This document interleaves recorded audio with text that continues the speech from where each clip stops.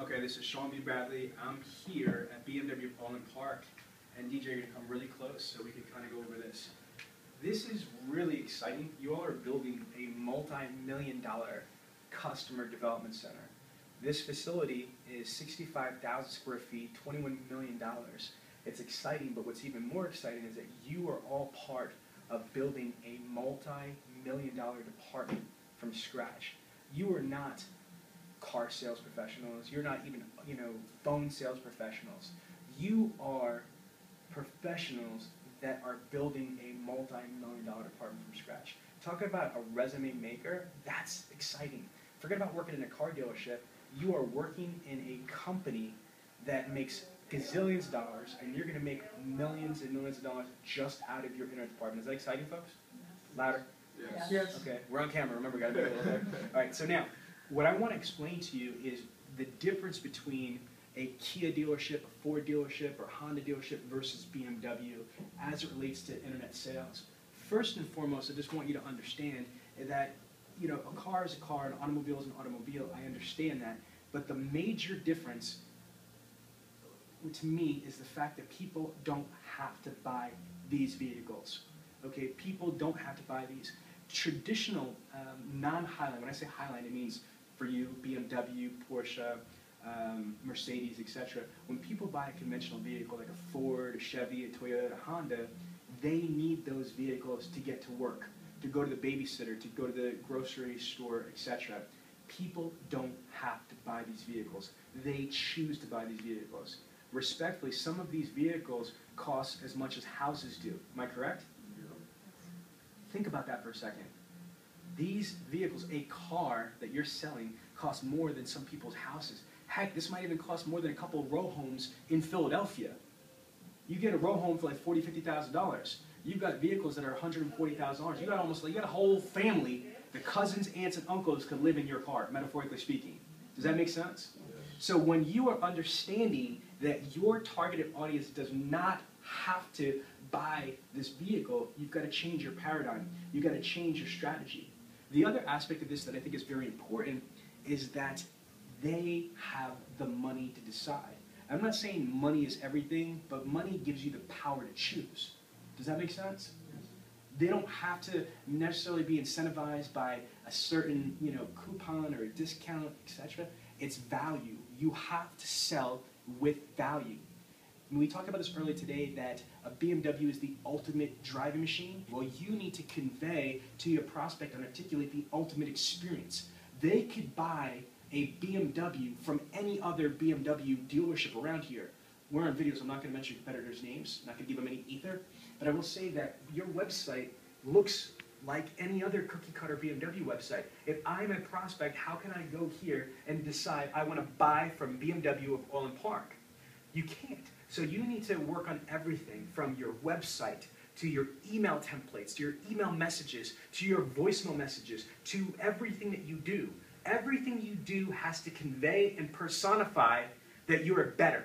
You're better. And remember we talked about this before, that there was a 2012 Google cross-shopper analysis report that was done with Google, Compete, and Polk Research, and it shows that approximately 70% of your Highline shoppers are cross-shopping your brands. If somebody's looking for a 5 Series BMW, they could be also looking at what? A Lexus, ES, GS, they could be looking at what? Infiniti. An Infiniti, they could be looking at what? A Mercedes, E-Class, correct? They could be looking at what? Anything. They're looking at an Audi, yes. What we're saying here, you're like, oh heck no, not an Audi, sorry. But what you need to understand and respect is that your customers, your prospects, not customers, your prospects are absolutely looking at 5 to 8 other dealerships, 5 to 8 other websites. Look at you, you guys are beautiful, you're a professional. There's probably 5 to 8 other dealerships that have other professional people. This is not McDonald's. Other Mercedes dealerships or other BMW dealerships are going to have other professionals. And you've got to assume, I know it's hard, but you've got to assume that they're as good or better than you, yes? But they're not trained. That's the other thing. Proper training can make you better than someone that's naturally gifted, because you're going to have disciplines, you're going to have habits, you're going to have executionable things that you can do each and every day without exception, without fail. Consistency will prevail over just raw talent. Do you understand me? So what I want you to understand is just assume and respect that if you get a prospect on a 3 Series, especially 3 Series, that's an inexpensive BMW. That could be anything. That could be a Cadillac CTS person. That could be a Lincoln. I know you're thinking, oh no, but yes. You get more car. I'm sorry, I'm a BMW and a Mercedes fan, but you get more car probably in a CTS or a Lincoln than you would for a C-Class or a 3 Series as far as space or options or something. It's not a better branded vehicle, but you have more items, more stuff. Do you understand what I'm saying? So what you need to be able to do, and this is just an example, is that if you've got a prospect, you've got to assume that they're looking at not only your other BMW competitors, but they're looking at Mercedes, Infiniti, Lexus, Jaguar, all that stuff, correct? So you've got to respond faster. You've got to respond with a more dynamic message, and you can't turn around and say, oh, we're number 1. What do you think another $20 or $50 million BMW dealership is going to say? We're number 3, we're number 5. No, they're going to proclaim divinity just like you are. These other BMW dealerships are going to talk about how they're number 1, how they're the best, how their dealership is a palace. Pan the thing over there. This is a $21 million facility. So what? They might not have a $21 million facility, but they got an $18 million facility. Or they got a $10 million facility. I mean, how many millions of dollars do you need to sell a car? Do you follow what I'm saying? When your pitch is the same, how could a prospect make an educated decision on choosing you? You need to make sure that what you convey is different and powerful. And here's how you do that. And I train this with non-highline, but it's even more important, in my opinion, for highline. It's value. It's relationships. So I know that you're a fan of Elise Kephart. Elise, shout out to you, girl, from Sunset Honda. DJ is a big fan, and he's looking forward to seeing you at the Internet Sales 20 group. But Elise Kephart, for example, every single time that she engages a prospect, she sends them a video email response. You can send a personalized video email response. How cool is that? If somebody's looking for like I know that DJ's trying to spot me and trade out of the GL450 to get into the new X6M mini SUV or sport utility. SAV, Sean. Sports. Activity vehicle. Whatever. Sports activity vehicle. He's trying to spot me on this. Again, what he could do, if I was a normal prospect, not a partner of his, he could send me a video off of the iPhone like he's taking me right now, and I could turn around and have, let's just say, one of the salespeople hold it, and there's even devices, the monopods, that you don't need anybody to hold it, where if it was me that was DJ, or DJ could do it himself, he could say, like with the video, hey, Sean, it was awesome talking to you today, and I gotta tell you, you have exquisite taste. That BMW X6M is gorgeous, and I understand that you have the Porsche Cayenne, and again, I totally think it's a beautiful vehicle, but this, you're about to upgrade to first class.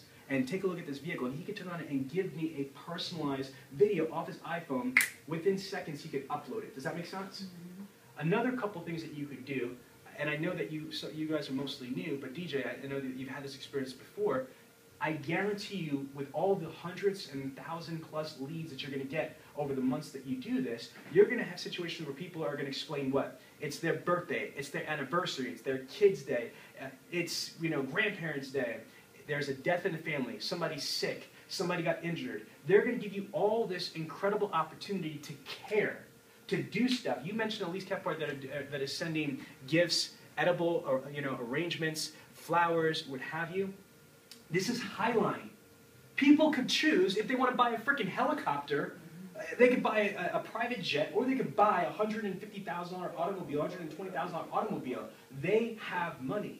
You know what they want? They want to be respected. They want to be appreciated. They want value. They want people they're going to do business with to treat them with the respect that they feel that they deserve and they've earned, right or wrong? Right. Okay, I used to work in the nightclub industry. Can somebody fix that so that it gets the background here? And this is a true story. The nightclub industry is based on a caste system. You have a crowd of people, which is the fabulous, elite, super rich. They dress in Jean Paul Gaultier, Gianfranco. They dress in fabulous clothes. Then you have the B crowd of people that got money that look good, but they're not just quite the elite. And then you have the C crowd of people, which are crowd fillers. They get sprinkled into the clubs to make the other people feel good about themselves. Does it sound horrible? It is what it is. What I'm trying to get at is that people are naturally a caste system. Do you understand me? People don't want, anybody in this room want to